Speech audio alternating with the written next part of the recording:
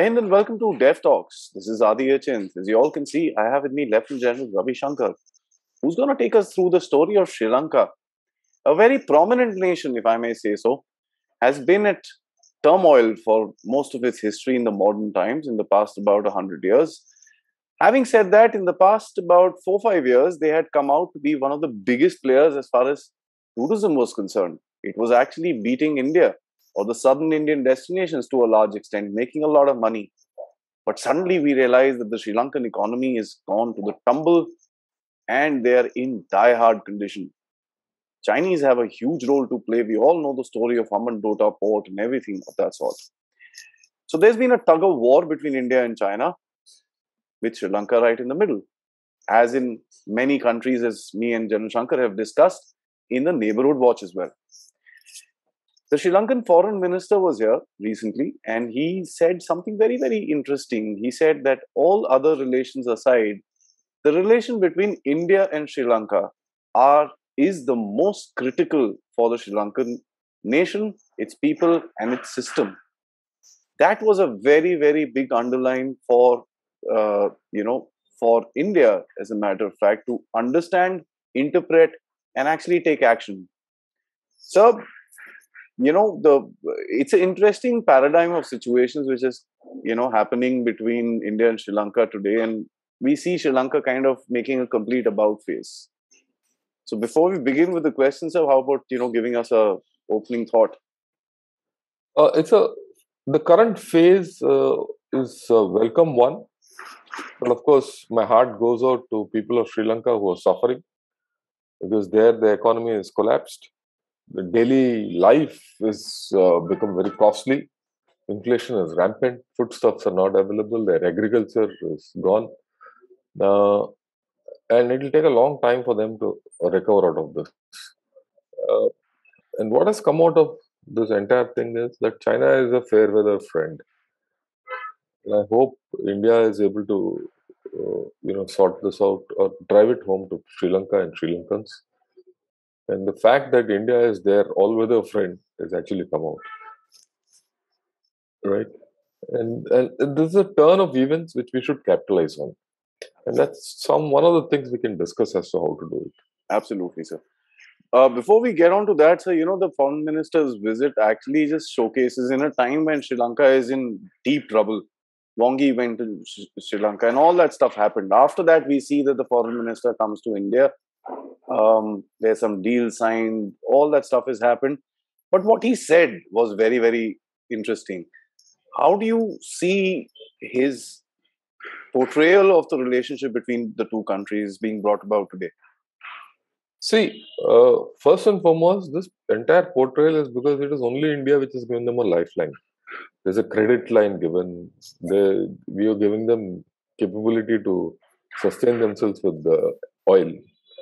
And then you're building that port terminal. You're giving them all kinds of help, right? And you told them, look, and you also give them some food and all that, right? Till now, they were not in need of all that because their economy was going good. When their economy collapsed because of lack of tourism, COVID, and then the internal policy of using, organic pesticides and, manure, that collapsed. And then their agriculture collapsed. Tea, which is their main export, also collapsed. So they're facing an all-round collapse, right? So that naturally, when India goes out to help them, they will feel indebted. On the other hand, the Chinese initially screwed them because they gave them some, a ship full of so-called organic fertilizer, which was actually not good, and there was a fracas about that. So because of that, two things have been set off, one against each other. And they have to change tune. They can't remain antagonistic with India and continue to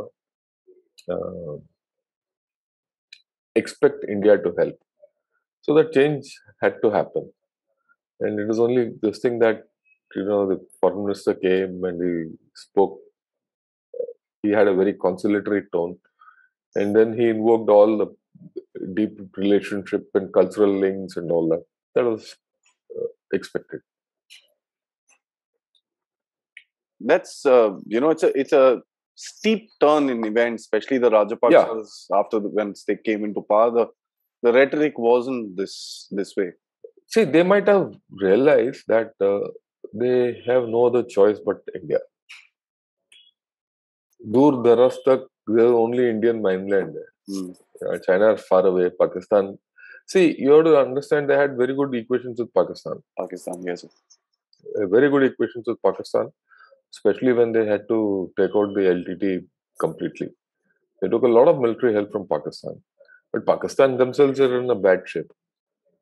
Okay. They are trying to develop good equations with Bangladesh, but there's limitations to that. Because Bangladesh might be doing well, but it is not an international aid society as it, right? So there are limits. So only country which actually can help them is India. India.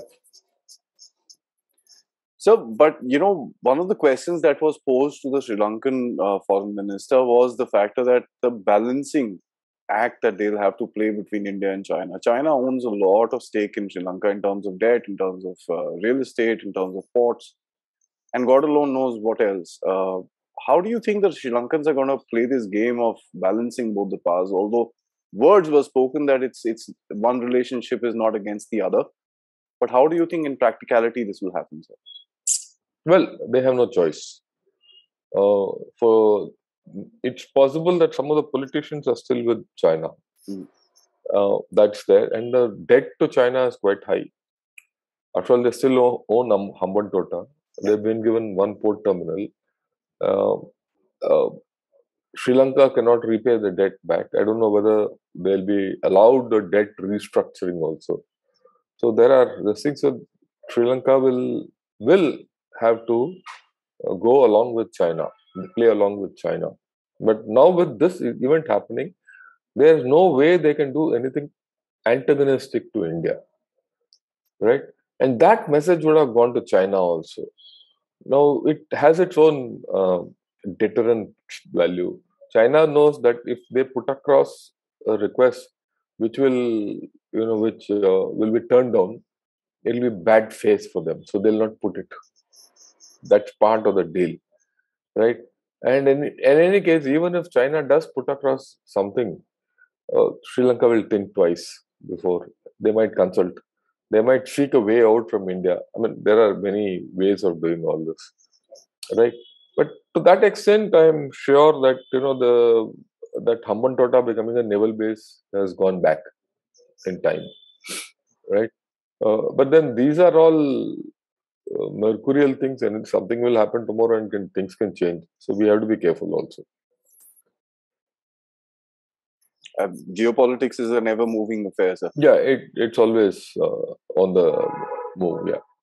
As a matter of fact, you mentioned that the Sri Lankans had asked them for a restructuring of the debt during Wongi's visit, and there was kind of no response that was given. Yeah, it was a very cold shoulder. Yes, sir.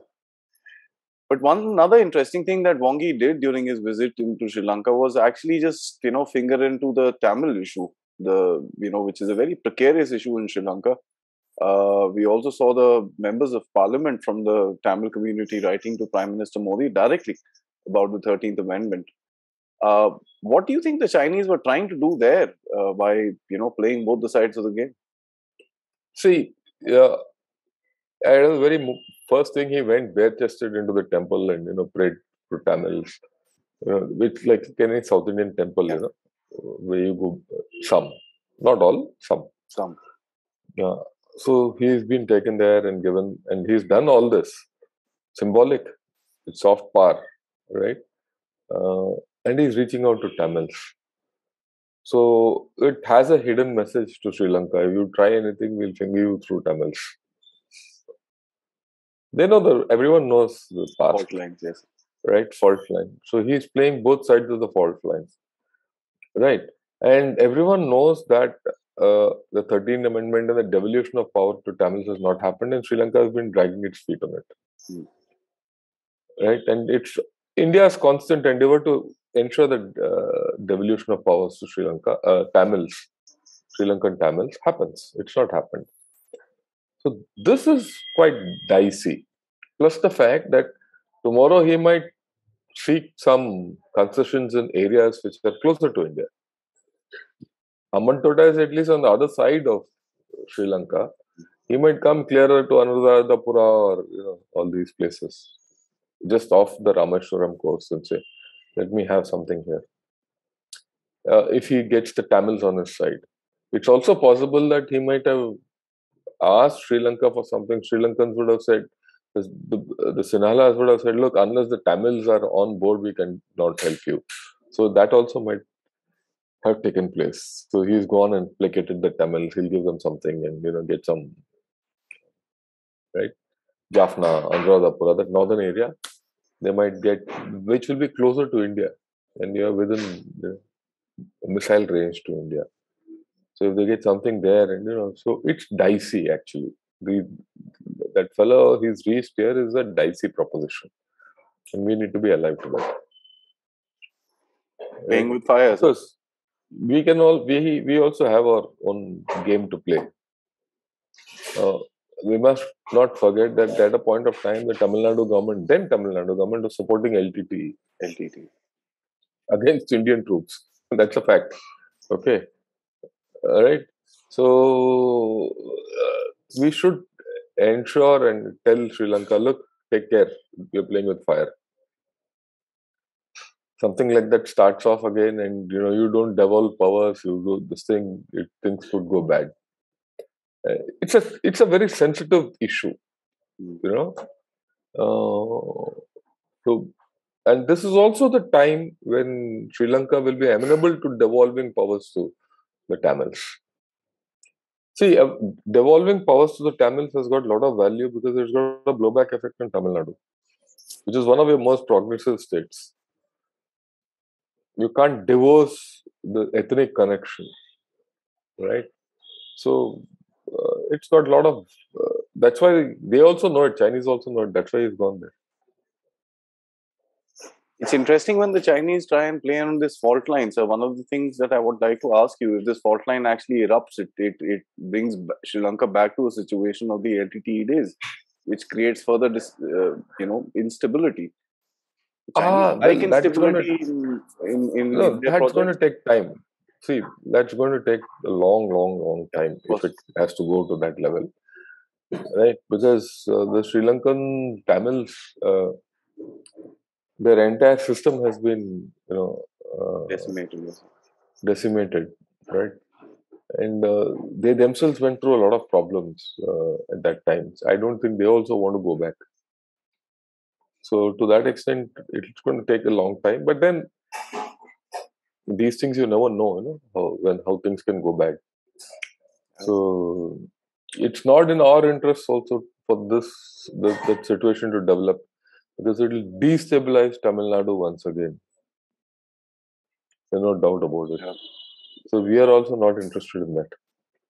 If we need to go the democratic way and make things happen democratically, even if it takes a little longer. If nothing else, there'll be protests and roadblocks. And Yeah. Oh, I remember it was quite bad here. Right? So that is it.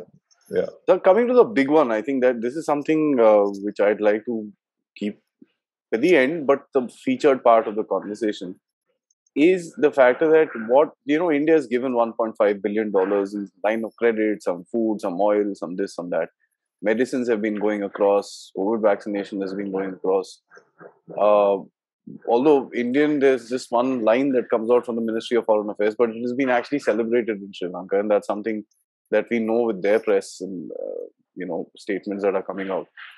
What more should India do? Because one of the biggest things that is criticized about India's role in its neighborhood is not taking complete responsibility of what needs to be done. And this is something that we've again discussed in the neighborhood watch as well. I think this is a time when India can really take a lot of initiatives. So, really a lot. This is an opportunity which we should not lose. Fundamental action which we should take: vaccination, COVID health. We should do a massive outreach to them, give them all the experience which we have to enable them to come out of their situation. right? And that's the first thing. The second thing, which is I think very important and which we should do in a big way, is Buddhism. See, the fount of Buddhism is in India. After all, Buddhism was here. Whether you talk of Sanchi, you talk of Sarnath, or you talk of Gaya, or you talk of Nalanda, all these places of Buddhist this thing, we should open up to Sri Lanka. I've been to Gaya. I've seen so many Sri Lankans come there Yeah. and sit under that Bodh Gaya tree.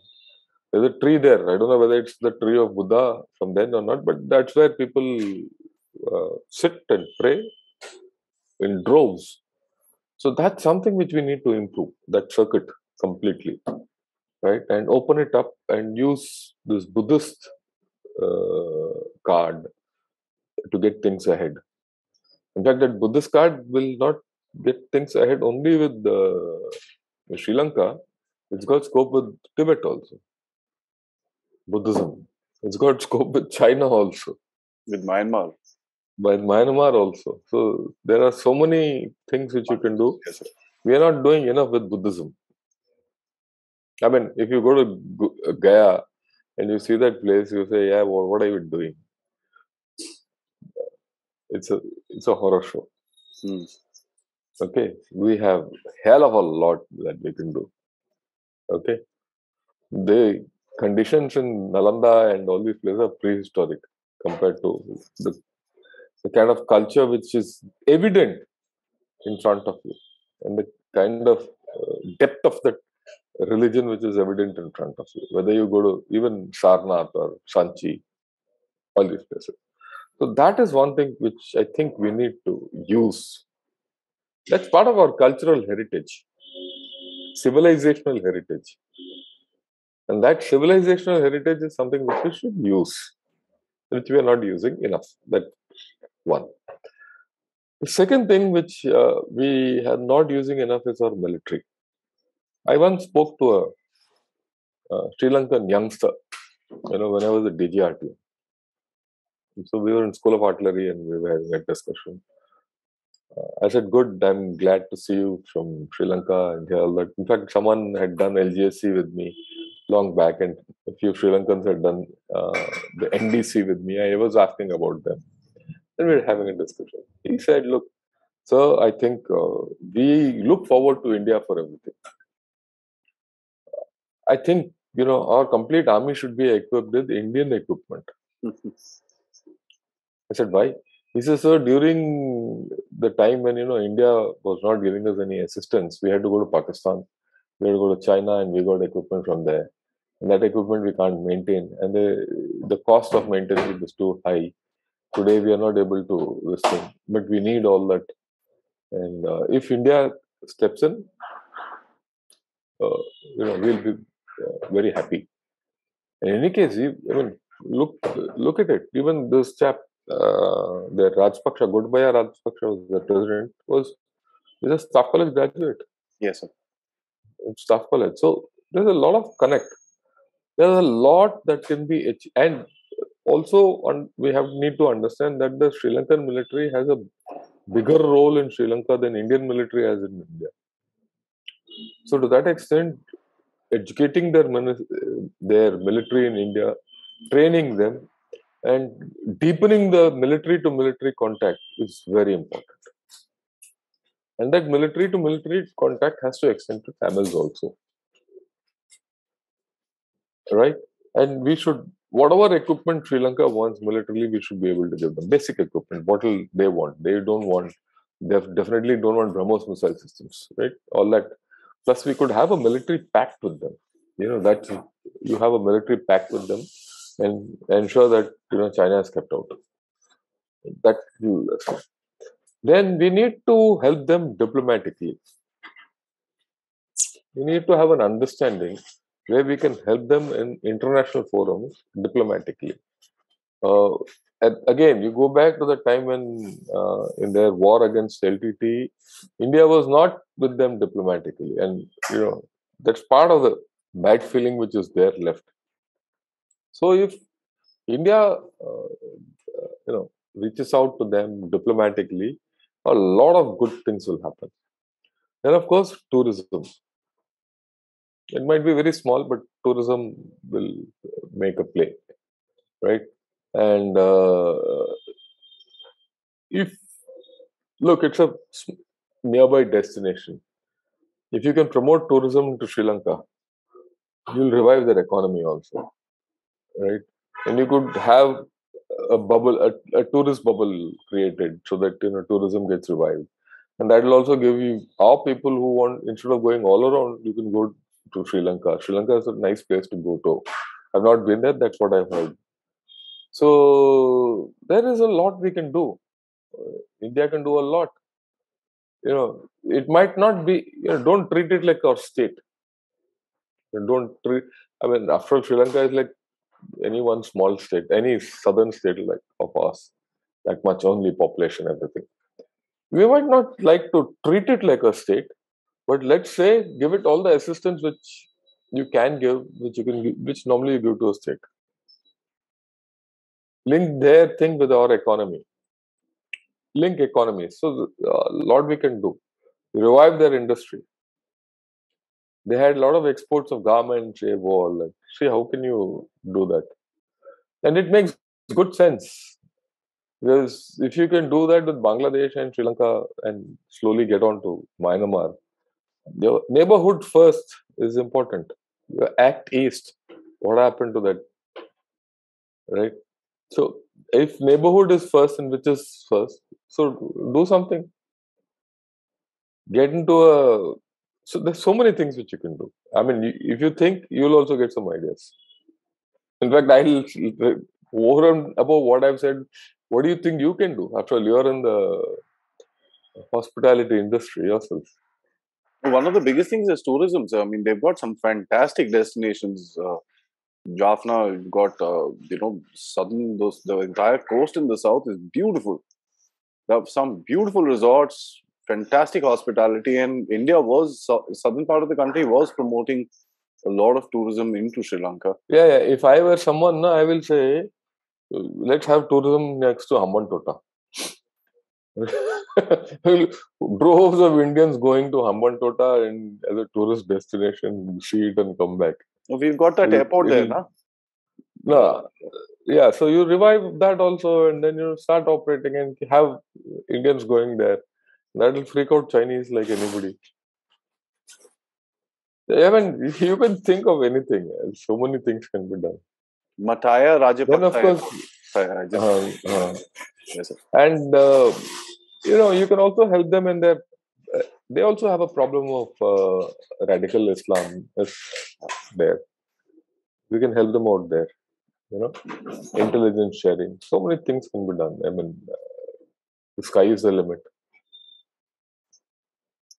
I mean, but we need to have we need to be what shall I say,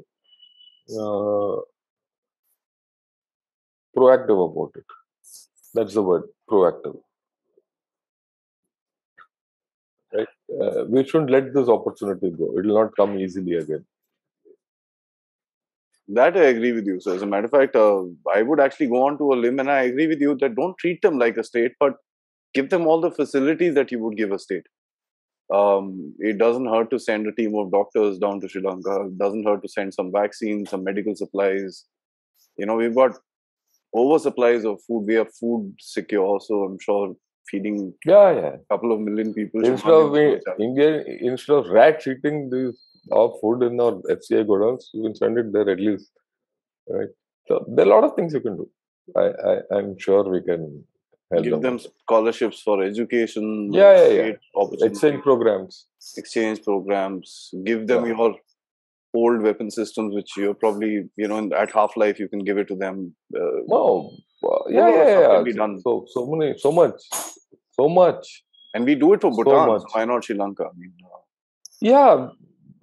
Bhutan is a special treaty we have with them. But we can have something similar. Similar with Sri Lanka. Similar, I won't say exactly similar, but somewhere there, because Sri Lanka won't accept such a treaty. Yeah, The leaving Chinese won't. autonomy alone, we No, don't. no, the Chinese will not allow Yeah. such a treaty. We have to forget that it's not a one-way show. Chinese will this thing will come, will put in their effort. See, people to people connect has to be improved. That's the bottom line, True. right? Yeah. So it's I think, a very, very interesting discussion, and I think it's very important for us to understand the criticality of the situation that we are dealing with, especially in Sri Lanka. India cannot survive. I mean, the Chinese have a dream of surviving by picking up a fight with all of its neighbors, and we ridicule it for it. 14 border countries and 28 disputes. I don't think India would want to see itself in that sort of a situation. We already have disputes with two large countries. So, There is another factor. The moment Sri Lanka is safe and secure, we are confident about Sri Lanka, your entire Indo Pacific strategy will get a fillip. yeah. Okay. You take it to a different level altogether.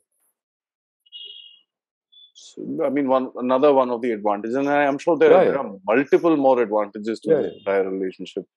The tea supplies, and we've also got a huge tea cultivation, probably yes. cross linkages of technology and stuff like that. India is producing huge amount of organic fertilizer today, could be sent across. So, and the Sri Lankans have actually maintained their words of keeping Chinese military equipment away from Sri Lanka. So far, yes. Yes, there were two submarines that were brought there. There were two submarines that were brought there, and the Sri Lankans protested. So they had to be moved away. So No, yeah, I agree with this. So thanks so much. I think very educative discussion on a very, very critical feature of Indian foreign policy today. We are looking at the discussions on TV are more about Indian involvement in Ukraine and so on and so forth. But I think in the neighborhood, as you brought out very clearly, that neighborhood first, act east. These things need to become a reality. They have to kind of put forward targets and actually exceed them. Yep. So I agree. think we will also come up with a detailed discussion on Myanmar, as you and I were discussing in the near future. Thank you so much for this one, sir. Till next time, for another subject. Jai Hind. Yeah. You saw that.